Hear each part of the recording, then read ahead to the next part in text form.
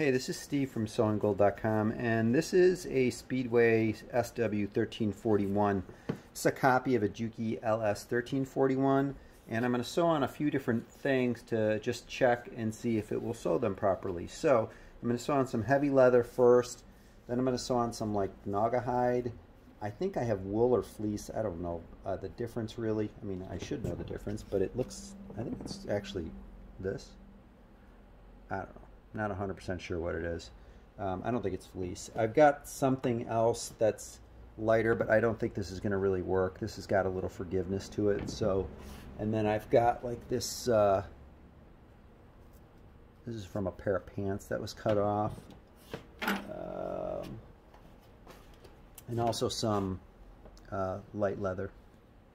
So I'm going to sew on these different things and see how it goes.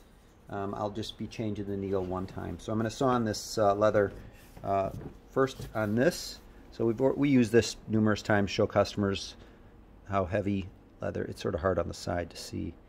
Let's see if it'll focus. Nope, it loses focus when I turn it. So anyways, this is fairly heavy. It's 2 layers of this stuff. It's like a very thick, hard leather. It doesn't have a lot of forgiveness.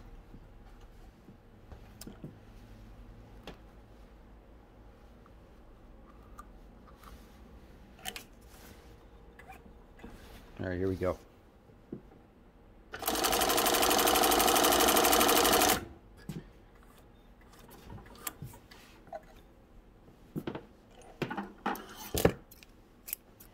So that's sewed without a problem. It's not going to be the easiest to see with all this junk on here, but it's the middle stitch here. And then if I turn it over, same thing, middle stitch there. Okay. I'll now sew on 1 layer of this. Same stuff.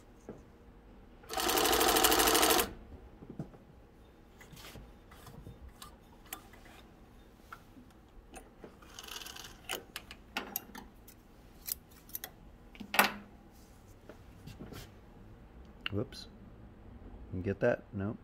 Come on, focus. There we go. Front. Let's see if I can get the focus again. Come on. There we go. Back. Alright. The next thing I will sew on is probably the naugahyde, because I could use this same needle even though it's a leather needle and this is not really leather. I'm still going to do that, and then I'll sew on that light leather too.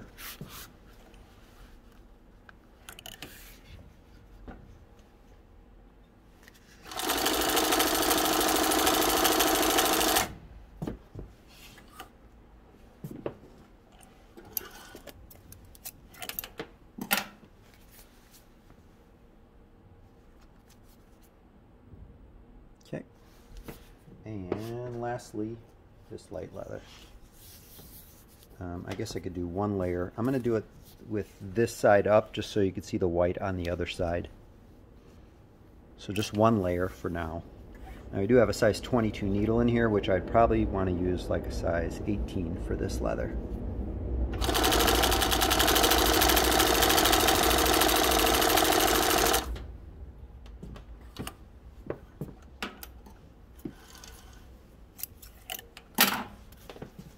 So it's sort of hard to tell because of the texture of this on the front, but on the back I'm assuming we're going to be able to see pretty good.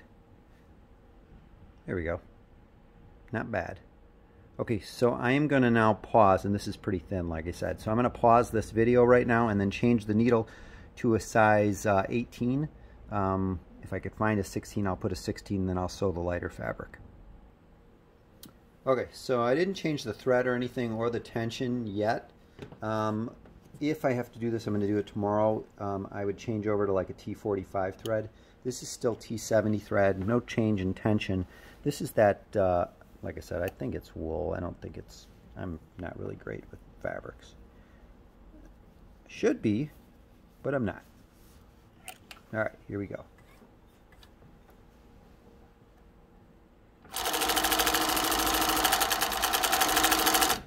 Okay.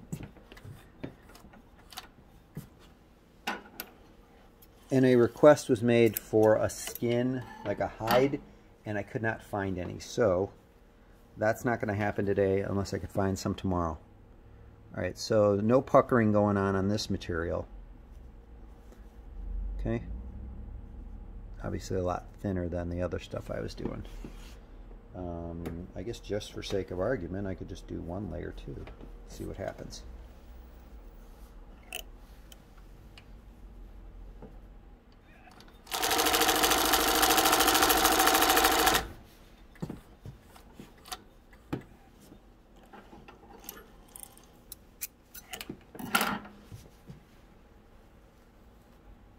This one pulled a little bit, and also when I tugged it out of the machine, it sort of pulled, so I think I gotta do that again. Let me go on to, I'll do that one last. I gotta grab another piece of that. I'm gonna do the thinnest of the bunch.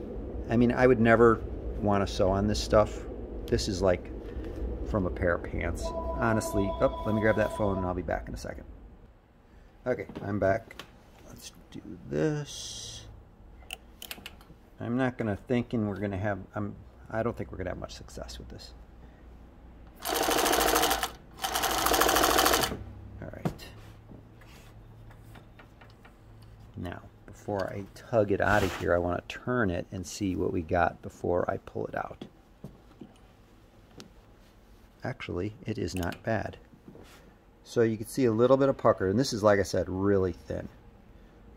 Little bit of pucker, but I haven't changed tension or the thread. So now I'm going to pull it out. I'm going to try and hold this good so it doesn't pucker anymore, and then I will, no, it's already puckered. Well, forget that for now, but you could, from what I showed before, see, as soon as I pulled it out, it did that, but it was pretty good. All right, next, let's try, what else do I have here? Jeans. Obviously jeans are going to be perfectly fine. This is going to be 2 layers, or I could do 1 layer just to show if it'll sew lighter.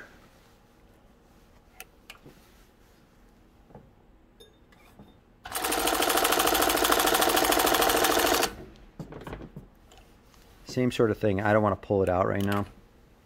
I'm doing this standing up, sort of like one-handed. So no pulls. Tension looks pretty good.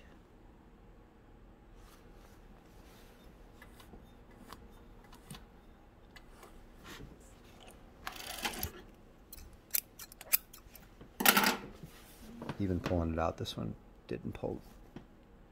A little bit of a tension issue. Obviously 1 layer is not the easiest to do.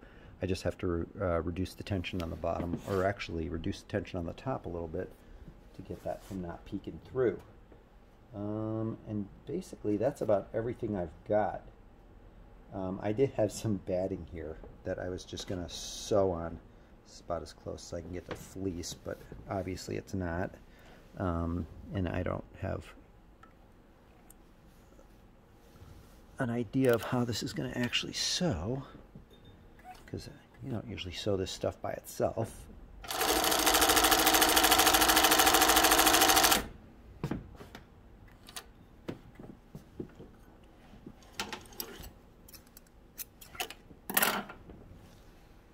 And this stuff was fine.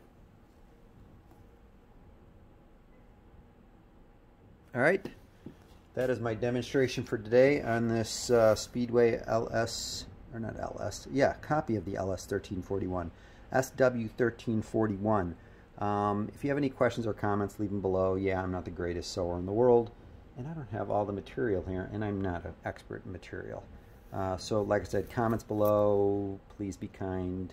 And if you have any questions, leave them below. I'll try and answer them. Okay, thanks. I'm Steve from SewingGold.com.